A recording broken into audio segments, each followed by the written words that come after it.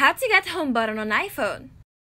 Hi, I'm Grace, and for today's video, I will show you how to get home button on iPhone.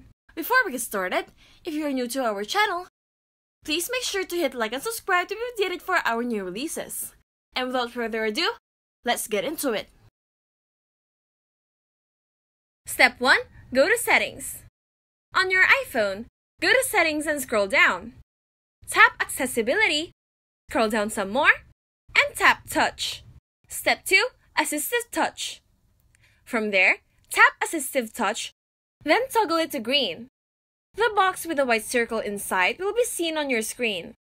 And that's it! That is how you get the home button on iPhone. We hope this video is helpful, and if it did help you, be sure to smash that like button and hit subscribe to our channel for more helpful videos. If you have any questions or topics you would like us to cover, please make sure to leave it in the comment section down below.